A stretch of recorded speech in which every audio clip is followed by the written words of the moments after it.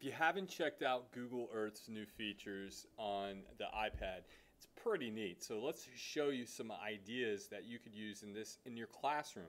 Very first thing you could do is you could use the magnifying glass right here to search for a particular location.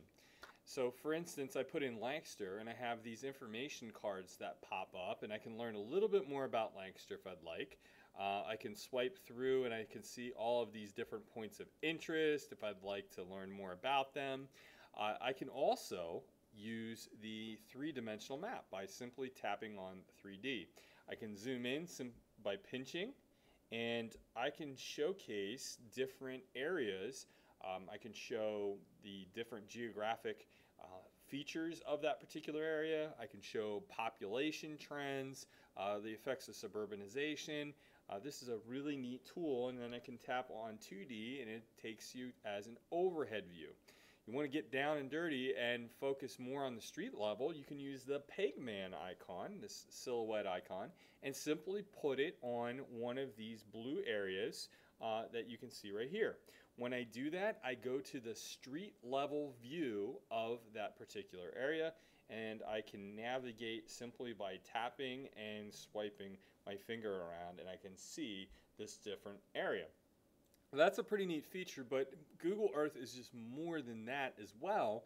I can tap on this steering wheel, which is the Voyager feature, and I can go to different parts of the world and have a field trip, a virtual field trip, through travel, nature, culture, and education categories.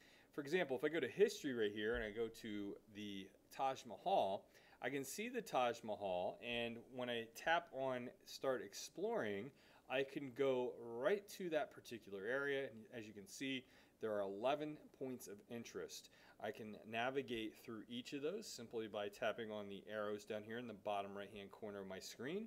I can tap on Pegman to see the street level view of that particular area, and as you can see, I can navigate through that area, and I can learn a little bit more by tapping on behind the track. This will give me more behind the scenes information about this area. So that's the Voyager feature.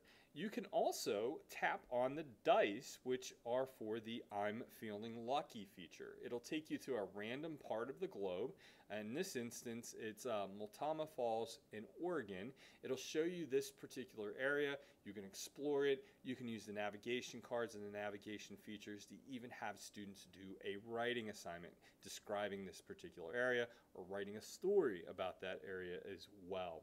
You want to take a screenshot? No more complicated features on the iPad. All you have to do is simply tap on the camera, and now you can take a picture of this area, which you could save to your camera roll and put in a Google slideshow presentation, upload to Google Classroom, etc. If you wanted to share this location with students, or students wanted to share it with other people, you can simply tap on the share button right here and copy that link. Once you copy that link, if you paste it into, say, for example, Google Classroom, now other students can go to this location. If you don't have the iPad version of this, you can also use the web version, which is very similar. If you go to Google Earth's website, you can use the Google Earth features. And there's also a version for the Mac and PC that you can download with more extensive features. So if you haven't checked out Google Earth, I invite you to do so. And if you ever have any questions, please reach out.